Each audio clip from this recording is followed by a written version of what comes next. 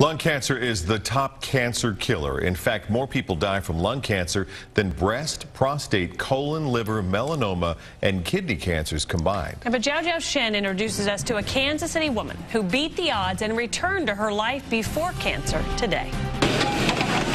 The restaurant business is a family affair for Hui Min Chang's family. My father already have a restaurant. It's called Genghis Khan. 10 years ago, Hui Min, better known as Mindy, opened her own restaurant, Blue Koi, in the 39th Street district. We always want to open a dumpling and noodle house and a family recipe. And it's been successful. But little did Mindy know last fall she would end up at the University of Kansas hospital that served as her neighbor for a decade. When I brush my teeth in the morning and had a little blood into it when I spit out. But that little blood turned out to be a much bigger concern. Feeling something was wrong, Mindy went to the doctor in late September. I went to an x-ray and they told me I have a little shadow, about 4 millimeters. A CAT scan showed it was lung cancer. Yes, it is a tumor needed to be removed. Fortunately, it hadn't spread, and Mindy had surgery in October to remove it.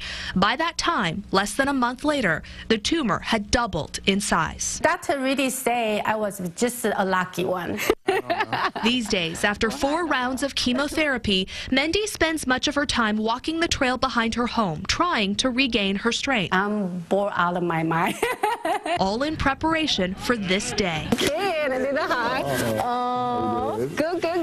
Today, Mindy went back to work. How are you? Feeling a sense of normalcy. It was messages from these people, her customers, her friends, her family, who helped her get here. Every time I look one, it just gives me that strength and it made me smile. Mindy credits her support system. It's brought us closer together. For her positive attitude. She's Superwoman to me, so just a lot of other people know that now. It's my best friend. Oh, and ultimately, how you doing? Her life.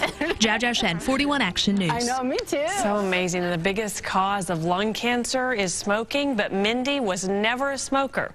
Now, according to the Lung Cancer Foundation, 60% of new lung cancer patients never smoked, or they quit decades ago.